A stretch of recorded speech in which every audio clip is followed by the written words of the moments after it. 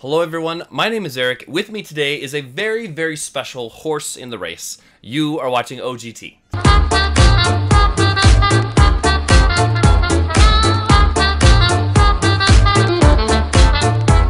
Don't forget to like, comment, subscribe. It really helps us on the channel, and really hit that bell because we want to make certain that you are getting the content for all of this in the industry, and so it furthers your education.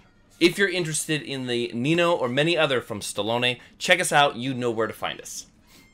So in my hand is one of the limited products that I was super excited for, especially coming up to PCA.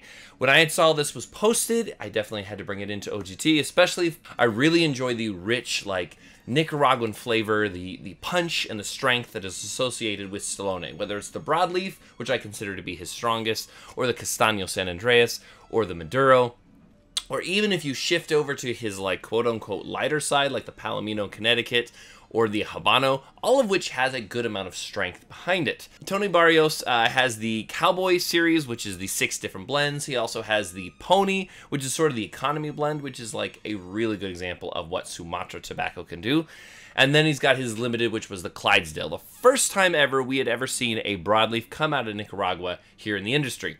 Now I have his ultra limited offering right here in my hands. What do I mean by when I say ultra limited? Most of the time when someone says, hey, we're dropping a limited run or a small batch, typically that will be around like the mark of like 3,000 or so in total, or they'll say something like 2,000 boxes. When it comes to the Nino, there's so few of them. In fact, there's only 250 boxes made. It is a 20 count, but that means in the entire American US market, there is only 250 boxes available. So as I say, this is ultra limited. That's exactly what it is. You can kind of see on the end here, it says box 140 of 250. There's your total of 250 boxes. 20 count, and then all coming on one side is a 6 1/4 by 48. So almost like somewhere between that like Lonsdale Corona size. I believe he's calling it a Corona, but it's more like Lonsdale to me. And then you have the line itself. The Nino is a very exceptional blend. There's a lot of history associated with this particular stick. Right here you have the Nino by Stallone and sort of the silhouette of an older gentleman with a younger boy.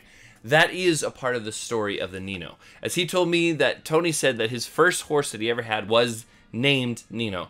And it was basically given to him by his grandfather, and his grandfather was also the one to first sit down and enjoy the art with him and enjoy the time that he had. So he wanted to sort of give this as an homage. But what's so very unique, aside from the ultra limited side, aside from the size itself, is the blend. The leaves within here makes it very, very unique. This uses a Sumatra Habano hybrid. When I asked Tony about the blend, he had said that the Sumatra and the Habano have a good amount of flavor, a good amount of sweetness, but it's not overbearing. It's not going to like take over the entire blend. And he wanted that because the filler leaves inside uses something very, very special called Ometepe, and it's been aged for 7 years. So essentially, Ometepe is on a small island within the Great Lake of Nicaragua, and there's volcanoes on either side. All of the crop grows in between those volcanoes, and it has a very rich soil. It has a very rich volcanic soil, and so that imparts itself into the flavor of the leaf. And then he took that Ometepe, which is already somewhat on the limited side, and 7 years ago placed them away in charred oak barrels to age them, taking on some of that sweetness, that woodiness, a little bit of nuttiness. And then he filled that within the Nino. And so when you're dealing with that, you have that filler of Ometepe, you have that hybrid Sumatra, which by itself is a very limited seed. You have that as the wrapper, and combine those two. This, I would say, is probably more on the more medium side of Stallone's blends. A lot of times you see that rich, heavy-hitting power. The Nino is more on that medium, really amazing sweetness, and probably the best smooth retro that you are going to experience in his line. When you retrohale this thing, it has very subtle notes. It's not aggressive. It's not the teary-eyed pepper. It's very light on the palate and smooth. When I had tried it for the first time at PCA, I had said, man, I think I would really like to experiment with coffee. I was able to pair it with an espresso, and it simply was magnificent.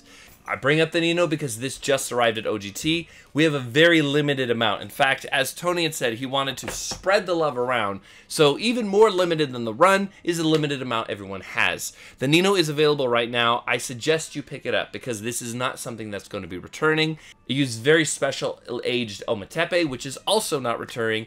This is 1 in a million experience from Stallone and is one of the most exciting releases for me personally coming out of the PCA 2022. If you get a chance, pick it up. It is going to be a very light, smooth, rich flavored experience. Thank you all for joining us. Thank you for the support. We'll see you next time on OGT.